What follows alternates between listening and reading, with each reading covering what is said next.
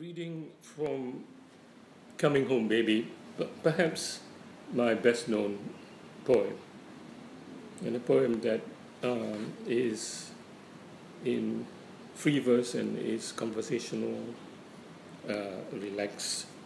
It signals a sort of my finding my voice, or at least I think I have found my voice with this particular poem. So here it is. I have come back. I have not returned. MacArthur returns. The prodigal son returns. Ellen Yo returned. But being just me, well, I only come back. Only the first son of our middle class insurance clerk who depended on his salary, his only source of income. In any case, I had to come back, bonded to the government what?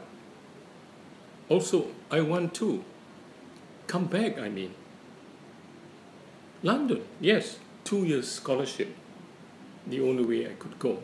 English? No, not this time. Not this government. Education. Not exactly blue collar, but more practical, don't you think? Winter? Cold. But there are ways of keeping summer, especially an English summer. This is the rugged society anyway, and I take it I can be a member. I know it turned rugged when I was away, but I'm back now. 2. Back to mother at 50 looking 40, and to all at home. Back to my uncle's eldest boy who does not know why his voice broke. I soon met my aunts. "You have not changed," said third aunt, surprised but pleased. "Just the same. Only your hair is longer, like Beatles," agreed first aunt. "Why only?" said second aunt. "But lucky you have not changed. I was afraid you would come back speaking like a white man coming out through the nose, or else with a white wife. Your mother was scared only. They're happy. I have not changed. My mom's happy. I've come back. I'm happy knowing I have changed. But otherwise, things are very much the same." 3. 5 years ago, along Serangoon Road, Whampoa's bungalow used to peel.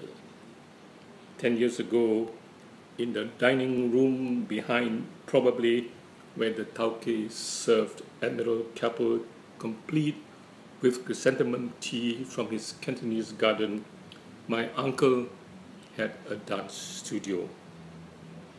When I was away, the last tenants in the room next door must have left.